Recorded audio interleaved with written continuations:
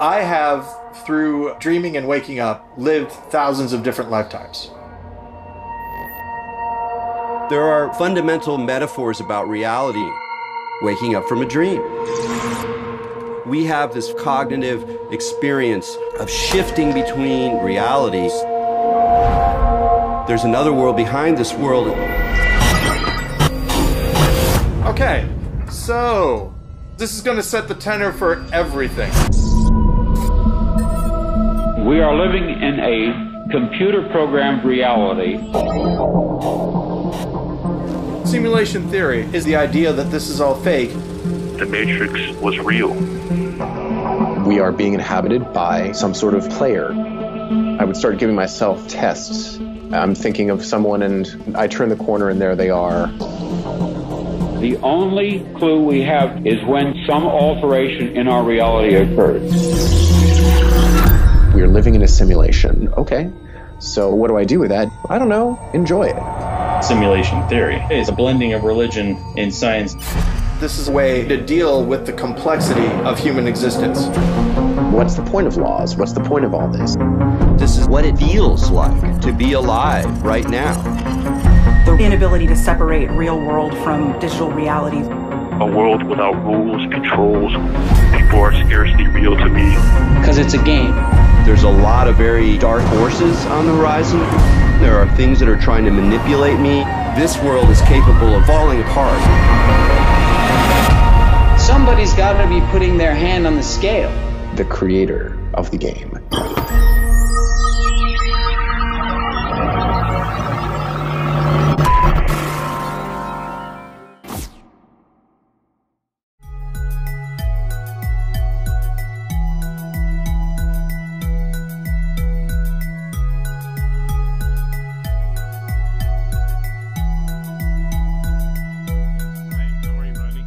I'm good. How are you, sir?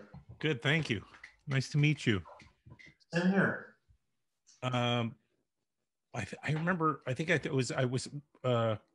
became aware of you and your work at the New York Film Festival when Room 237. You did one Q&A at the Film Center. Do you remember that at the? I do. That was an amazing time.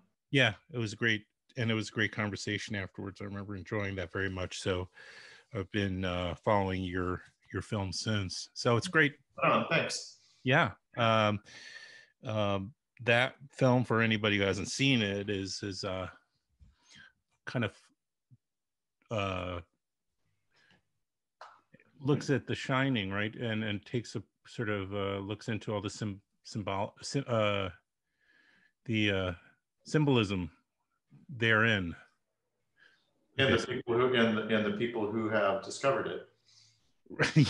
Very much right, of course.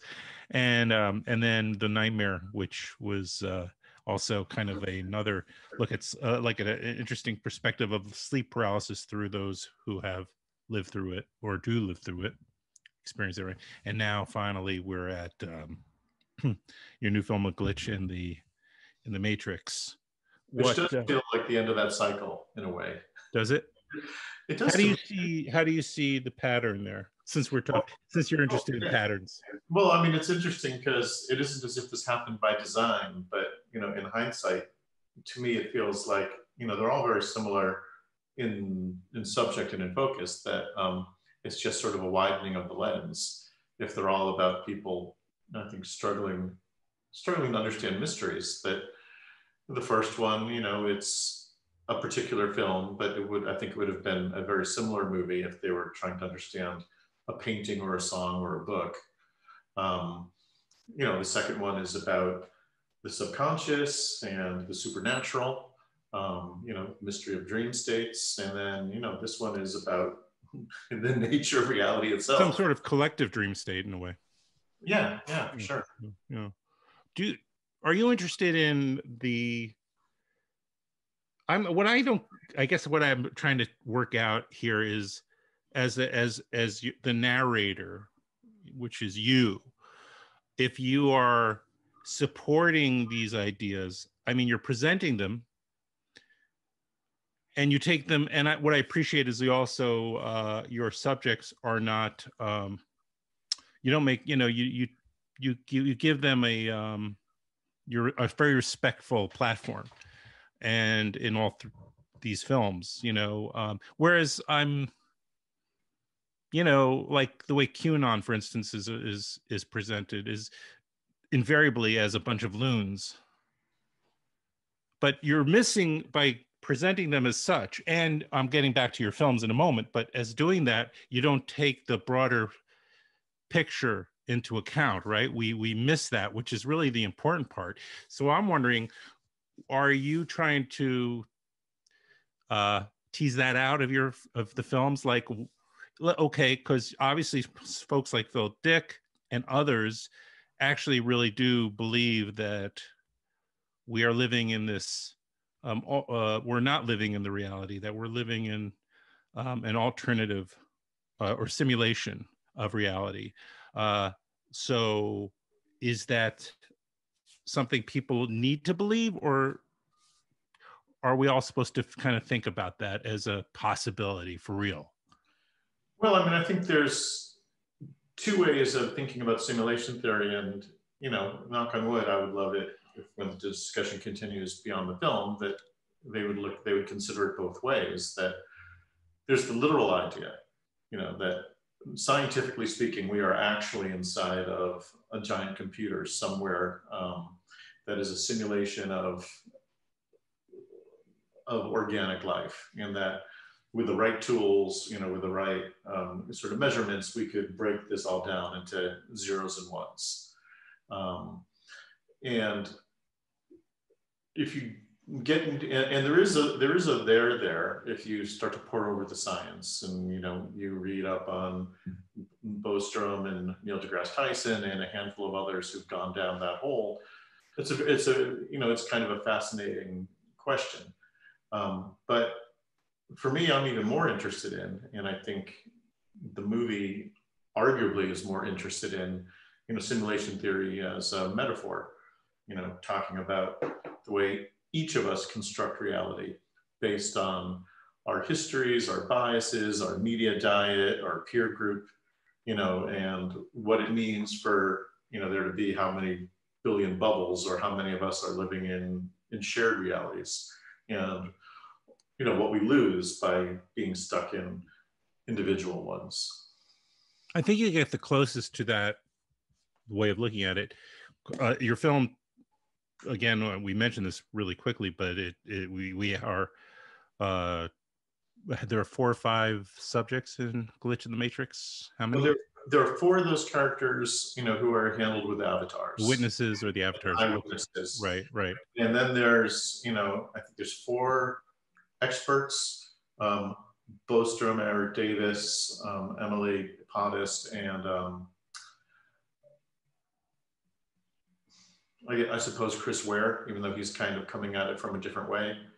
And then there's, you know, the I am an NPC Reddit user. Right. Yeah, sure. And then finally Josh Cook, who's sort of his own category, who calls him by phone. Well, yeah. So getting to Josh, for instance, I mean, that seems like the closest we come, because maybe of this extreme situation is being an extreme example, whereas it went. There was a tragic story there, but here we get an example, somebody who maybe we're getting to the larger picture of why, you know, what you're getting at as far as like the people needing to believe in this idea of us, that we're in a simulation for some broader internal psychological need or curiosity or something. Yeah, and people get there, you know, different ways. Certainly, you know, I see no end of simulation theory jokes, you know, in social media every time something strange happens in the news, which seems to be more and more and more frequently. Though, I mean, back to, I think, where this question started, I think those 4 guys who are represented by the avatars are sort of the focus of the movie. Right. Sort of the main characters, with other people coming in for color commentary, and then Josh getting that one big solo moment. We should say you partnered with an animation company, right? That did a digital animated caricature, avatar rather, for each of these four guys. Yeah, I mean, it was amazing. It was a very small number of people, though. I think they were able to, really work miracles for this thing. That my friends at Mindbomb Films, which founded by my pal Sid Guerin, who I've been working with since the 20th century, sort of took the lead in the animation stuff. Mm-hmm. The avatars were designed by this comic book artist, Chris Burnham, who's both an amazing pop storyteller, but as you can see, he's got a real flair for design. And Lorenzo Fonda took the lead on animating those avatars and putting them into those grid worlds with Davey Force, who you might remember him from, he and his friend Nick did that Shining, that sort of LSD drenched Shining fried chicken commercial short, The Chickening, a couple years ago. Yeah. I remember reading about it in the notes. Yeah. Oh, you haven't seen it? No, I haven't seen it. You can find it online. It'll blow your mind. Maybe I'll add it to the end here. I'm going to put the trailer for The Glitch in the Matrix at the beginning of our conversation, before our conversation. Maybe I'll add the chickening to the end. The chickening makes 237 look like an Alex Gibney movie. But he did that. He came in to do the more photoreal stuff, like the guy in the movie theater and the spaceship sequence. All the stuff that we kind of considered outside of the simulation, or the simulation machines, the brain in the vat, the giant sphere. Yeah, it's a deceptively high-tech movie. Yeah, and I think, and a lot of it's just because I guess where we are in technology, right? Like a lot of the software that we were using are things that were just now hitting the point where, it's affordable on the budget and schedule of an indie doc. Mm-hmm. Because Lorenzo, was animating the avatars, through motion capture, right? We got one of those rubber suits like they had in Lord of the Rings. Yeah, we would watch, the performances of the real people, and then mimic them and add a little bit of flair for visual communication. And with what he did with his arms and body language would then be mapped onto on the avatars. And there was this company, Rococo, who's just released a beta of that as we went into production. In fact, we had been waiting for. There were breakthroughs that we were waiting for that never quite came, like gloves and facial recognition. So since the gloves weren't ready, that we had to animate the hands on their own separately. I see. Wow. The greater body language happened through motion capture, which, I mean, the fact that a teeny movie like this is able to use that sort of Star Wars, Lord of the Rings technology is. Yeah, well, no pun intended, it does illustrate how quickly technology, not only how quickly it's becoming more and more sophisticated, but also more available and accessible, right? Yeah. Well, and weirdly, Magnolia just did this thing on Instagram where they have the avatars as filters, so that that you can actually communicate in an Instagram video as those characters, but in your, you can exactly do what we did in the movie, but in real time on anybody's phone. It's just nuts that the technology has moved that fast. Well, therefore, people should share the film, and if you've seen it, tell everybody about it, so you can have those types of online experiences together. Yeah, since we're living almost entirely online anyway. Well, and it happened, at Sundance this year, right? We have a virtual premiere, which is unfortunate for 99% of the films that they showed, but for us it was kind of on theme. Kind of fitting, right? Yeah, well, and the crazy one of the other crazy thing is that they had their party There, like Sundance is famous. Oh yes, yeah. And the party was in virtual reality. Right, and you adopt an avatar when you're as a participant, right? Exactly, and you put on the Oculus, and then you're in this round lounge that is literally floating above the earth. And we were able to have a party with, maybe 9 members of the cast and crew and friends and people from other films and audience members. Right. And, I was in there for 2.5 hours, and it felt like I went to a place and hung out with my friends. And, we were living the movie. It was, bananas. Going through the one of the sort of the linchpins of the film is this 1977 presentation made by Philip K. Dick, right, in Metz, France, where the audience, which is so great because it's such an amazing piece of footage on so many levels, but it you look at the audience and you can't really tell. I mean, they were captivated, that you can tell. Can't really tell because he's explaining this idea probably to people who are hearing it for the very first time in their lives. Had to be a mind-blowing concept for many people in the audience, right? Yeah, well, especially, I mean, to me, I think it would be an easier sell to say that we were in a dream, or like some other kind of metaphor for this world not being quite real. Because in 1977, what did computers look like? Filing cabinets with gigantic magnetic reels and blinking lights and maybe Pong.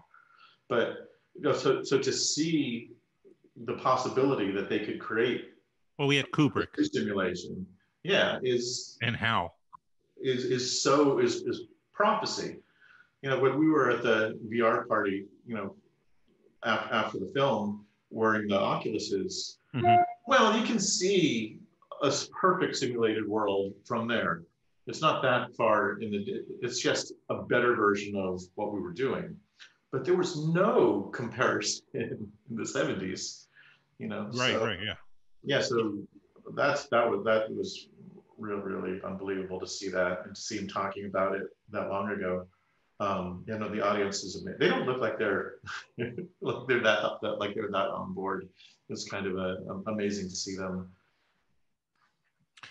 I imagine this is these types of simulations seem especially appealing in recent days, anyway, because the reality that we're, quote unquote, reality we're living in is been pretty awful. Yeah, well, it certainly is. The timing of the film is actually kind of interesting. Yeah, and I thought that I was very much behind the curve based on when we got going, but it seems to, our timing seems to feel pretty good. And I know that feeling that you're talking about, and I think that goes back to, a lot of the jokes that I see about it. While the simulation is acting up again, or here's another glitch, or here's another piece of proof that, in some ways, you can blow off a little steam by saying, I guess it doesn't matter that much since we're only in a simulation. It can feel a little better about it. Did you grow up reading Philip K. Dick, or was this something that you more recently came to as a film? I knew him mostly through the movies. Right. I read, Electronic Sheep, after I saw Blade Runner, and a couple of the short stories, but it wasn't really until I started thinking about the film and realizing that he was a good touchstone, that I started pouring through book after book after book. Oh yeah. So it was something that has, the deep dive, into his work has been much more recent. Well, Rodney Ascher is the director of his latest. It's only your third documentary. I was sort of shocked. It's called let me finish my thought for once. A Glitch in the Matrix, and it's going to be. It's available now. We're a little late to the game here, but the film is currently available virtually, of course. Of course, right. And on demand. Probably very easy to find. Yeah, you know, it's on all the major digital platforms and in some places theaters. I'm not sure, certainly not out here, but maybe it's safer in other parts of the country. There are theaters actually screening films elsewhere in the country.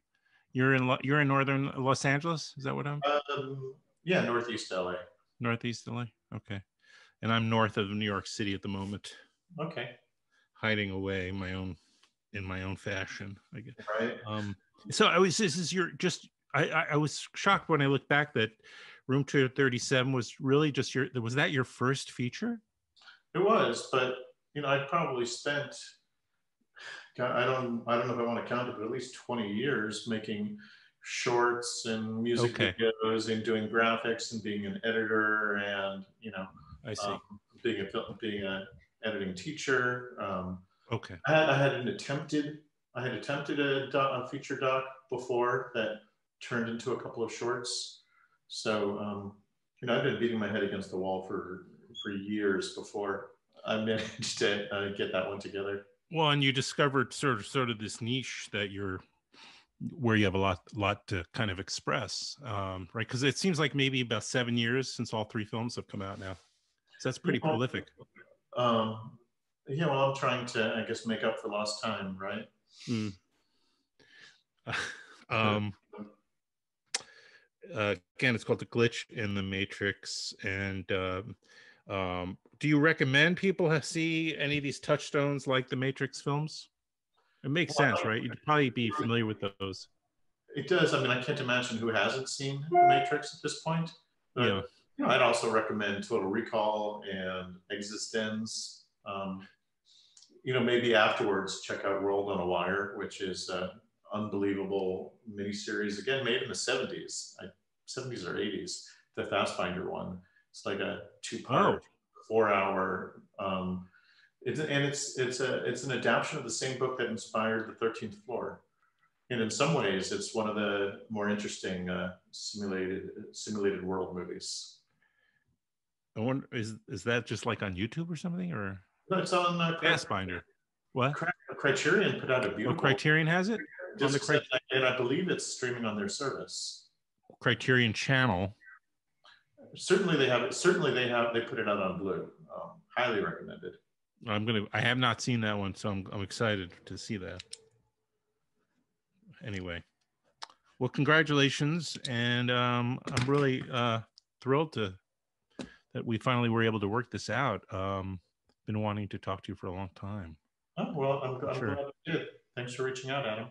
Yeah, my pleasure. We'll do it again. I hope so. Okay. Okay. Have a great weekend. You too. Thanks, care. Guys. Bye. Bye. Oh, somebody's in the background. Oh, yes, it's me. Who, Tina? Yeah. Oh, nice to hear your voice, if nothing else.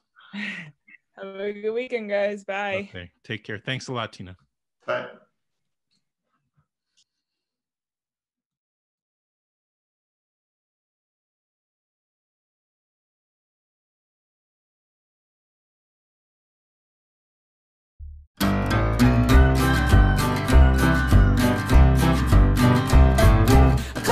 Clucking goes the chicken, and the chicken is my favorite food. I'll eat the wings, and I'll eat the breast. Chicken, it is the best. Welcome to Chabe's Chicken World and Restaurant Resort. This is the largest fast food entertainment complex in North America, with a subterranean farm, a power plant, and the world's only magma-heated chicken blast fryer. Now, you be the new senior chief night manager. Now, does that sound like what you're looking for? Well, that sounds fine to me. Yuck, you call this a sandwich? Yeah, I know. Tastes like shit. What about Tony? What about me? Get back in the kitchen and make me a real sandwich before I give you a crack in the mouth, maybe straighten out your eyes.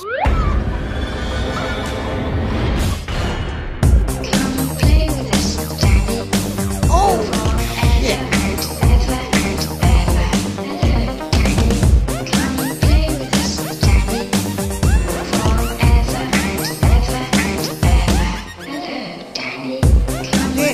Let's get the hell out of here.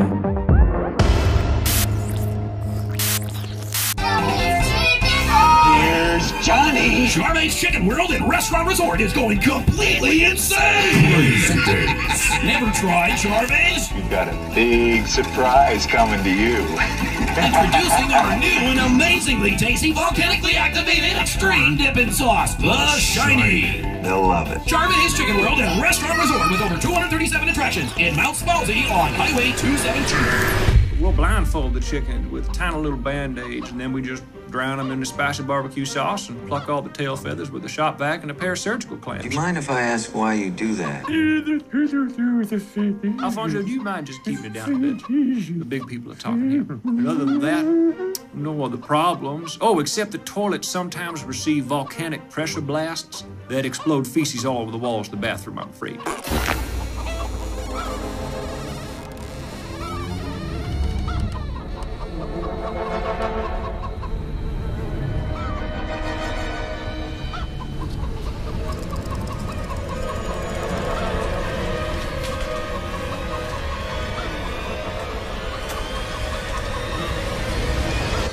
Hello.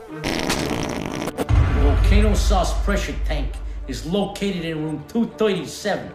So we gotta go into room 237 and take out the volcano sauce pressure tank. Room 237? Yeah, room 237. 237. Am I not speaking clearly? You just gotta go in there and distract that big crazy chicken so me and Tony can plant the explosive. Who's Tony? Who the fuck am I? Who the fuck are you, you green-ass piece of shit?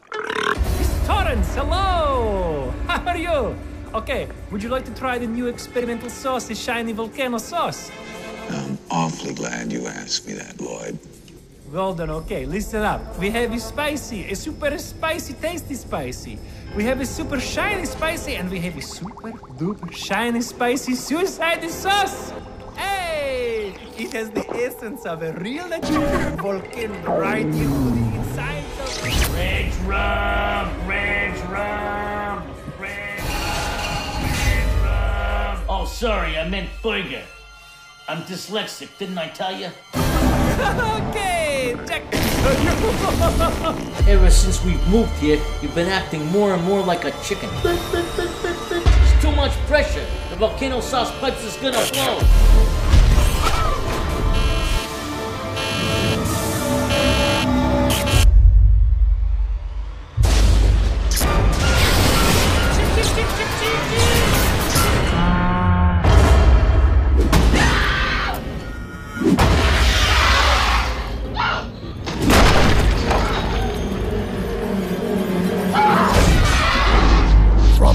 Director Stanley Kubrick comes a new twist on a classic tale of horror, The Chickening, rated R.